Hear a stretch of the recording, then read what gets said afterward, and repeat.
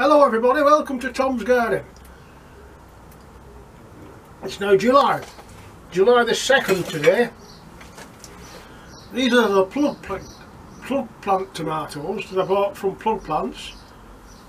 They're so high, and these are the seed tomatoes which I've grown from seed. Now there's not a big difference in the height, but there's a big difference with the production of them. I don't know if you can see those from there, but I'll show you. We'll have a closer look in a minute. Those are the tomatoes on this side, all looking nice and healthy, and there's one or two over this side, and everything in the garden's looking rosy. So let's have a look round. So from where I was, on my left hand side, the seed tomatoes, there's just one or two of them.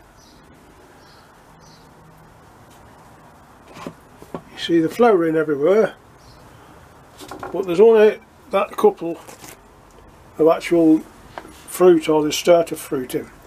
There's another one here and another couple there. But if we look on the other side, everywhere we look we've seen tomatoes. So that's the difference. So maybe it is worth spending the extra money on getting plug plant tomatoes and make some seed ones as well and see what happens.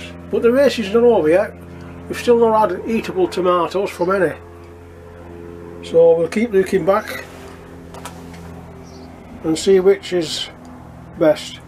Now another thing you must do with tomatoes is give them some room, because a lot of these leaves, they're just leaves, there's no tomatoes on there.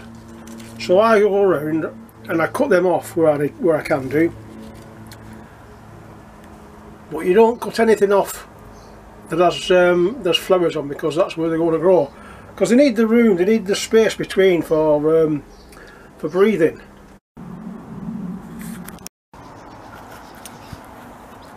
Another surprise for this year was these poppies. I never planted any poppies, so these have been carried in by either birds or they could have been in the compost that I'd bought. Don't know, but that was a pleasant surprise for me, that, because I like poppies. Everybody likes poppies. I don't know what these are called. These are another wildflower that I grew one year, and it drops its seed in the ground as it's fading, so they grow for next year. As do these. They produce a lot of seeds and drop them in the ground, and they just come back again next year. There's some more of them. So in this pot here we have sweet pea. Now sweet pea is one of my favourite flowers, and they climb, and they got a brilliant fragrance with them. Lovely. Those are some wild flowers, I'm not sure what they're called, but they're like buttercup types. Another sweet pea. There's a sunflower, and it's almost ready for opening. Another sweet pea in this corner, and another sunflower, but that's not ready for opening yet. The head's forming on that one.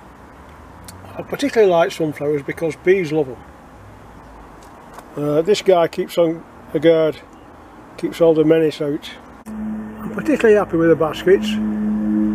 There again, they've been grown from seed. Just buy a basket, put some compost in, a few seeds, and that's what you can achieve. I have a few of these.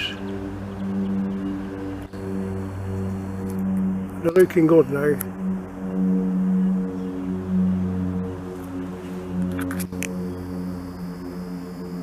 And all different types of flowers down there. Now the trouble with the dry seasons that we have is the grass doesn't get as much water as it wants, so you get these grey patches. The only thing you can do about that is use a sprinkler. but that's, you know, that's for drinking really, and I don't use it. You can't fight nature, my view. Just let nature happen. The grass will come back. You don't need to worry about the grass.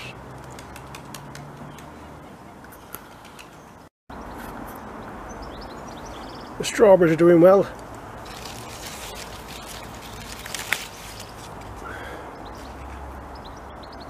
Guess what's going to happen with that? Good guess.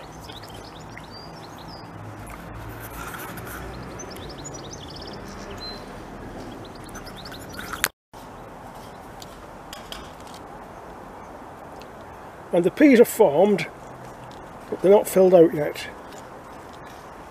So we've got to give that another couple of weeks before we get the peas out.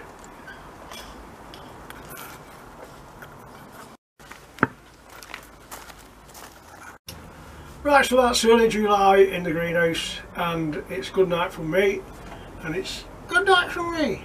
I'll see you in August.